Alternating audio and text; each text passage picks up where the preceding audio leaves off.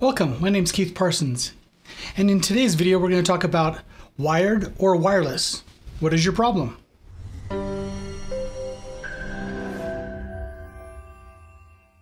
Wired or wireless, how to quickly narrow down if you have a Wi-Fi problem.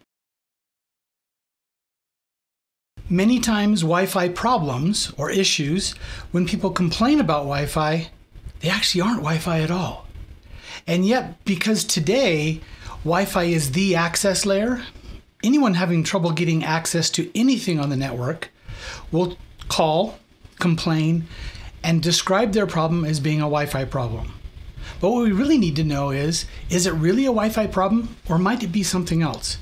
So in this video, we're going to share a little bit of information how you might be able to help your customers see whether or not it is truly a Wi-Fi problem. Well, to get started, what we really have to do is focus and learn how a client device, a Wi-Fi device, gets on the network. Now, along the way, there's some steps, and if we can find those steps and say, oh, you accomplished this step, we can then assume all the previous steps happened as well. There is first association, probe request, probe response. Client decides which AP to join, sends an authentication request, authentication response, association request, association response. That's the 802.11 part. And in that 802.11 part, the client's making all these decisions. And then depending on the SSID you have, Open, PSK, or .1x, there's another authentication process. And in this little slide, it shows it's a separate little bubble there. Post-authentication, there may or may not be some form of encryption. None, TKIP, hopefully no TKIP, or .1x. After that is cleared, there's a port control, meaning the AP is controlling the port, won't let the client device get out the wired side of its AP. And so if the authentication is passed and encryption is passed, you can now pass traffic through the AP over onto the wired network. Now, usually what happens is there's a Dhcp request, and in the Dhcp response, they get a VLAN assignment, an IP address, a subnet mask, and some DNS information. At that point, the client device can access any of the local network resources, one of which may be a captive portal. You have to first accomplish 802.11 association, authentication, encryption, get passport control, do a DHCP, get an IP address back, and then the captive portal is triggered. After the captive portal is cleared, if you have one, then you have full network access. So this is just a quick review of how a client gets onto the network. So how do we use this information to help us understand better, is it a wired or wireless problem? Well, we turn these into a couple of questions. First question is, does the client have an IP address? Meaning on the wireless NIC.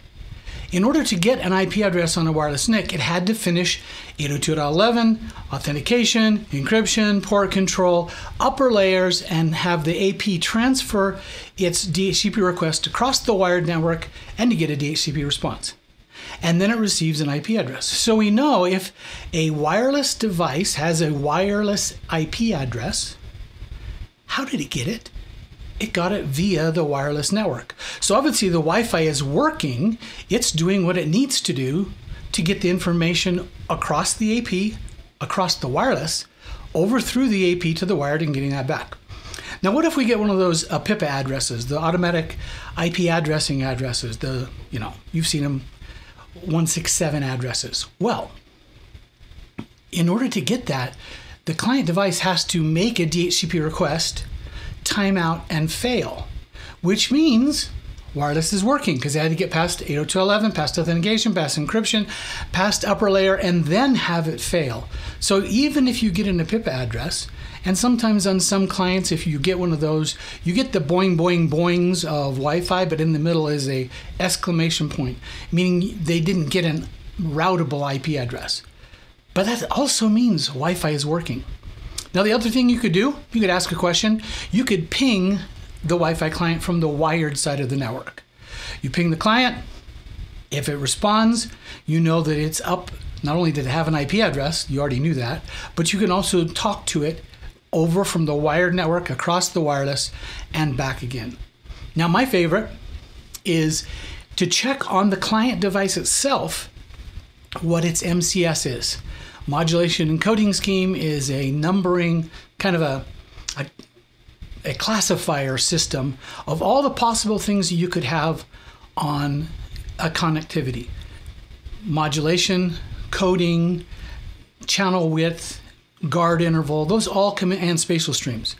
Well, if you have a client that can do 2 spatial streams, 40 megahertz wide client, and get a specific number, if it's getting that, that means that that client device, when it went to transmit, was able to transmit using that very sophisticated, fairly complicated method, and was able to successfully send its signal.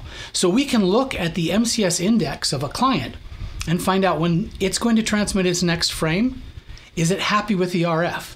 So the IP address allows us to know that it's working. The pinging the client says yes, and it's transferring data back over the wire.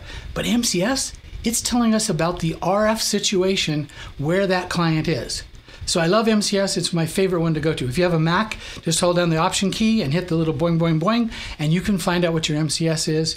I recommend using a tool called Wi-Fi Signal from Adrian Granados. Does the same thing and can even plot on your screen MCS over time. Now, if you have a Windows machine, a little tougher. Windows clients don't use MCS and send it up the protocol stack. But they do give you a data rate. So you can take an MCS chart, look at the data rate, and kind of reverse engineer it. Now, another thing you can do, now all the first 3 we showed you, that means wireless is working. But if you really care about the quality of wireless, check the MCS index. Now, if you really want to go a little step further, you can do a throughput test. There's an app that comes on iOS and Android called Cloud Check, which will do like a speed test.net on the wired side, but it will also do a wireless test.